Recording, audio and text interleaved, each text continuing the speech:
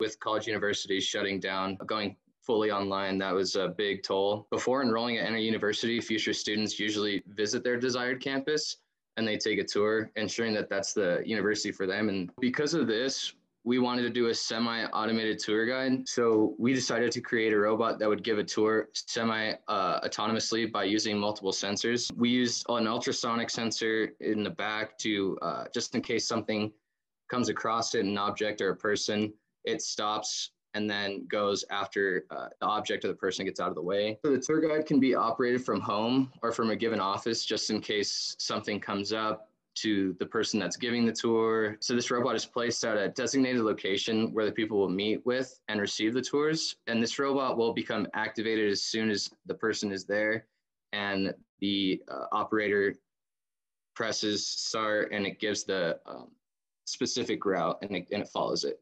The testing requirements, the robot must be able to detect if something is in the way. That was number one, because we don't want to get anybody hurt. And the robot must be able to follow the given line that we lay out prior to. The operator will be able to see through a camera. We'd like to thank the engineering department as a whole for everything that they've done for us this last few years that we've been here.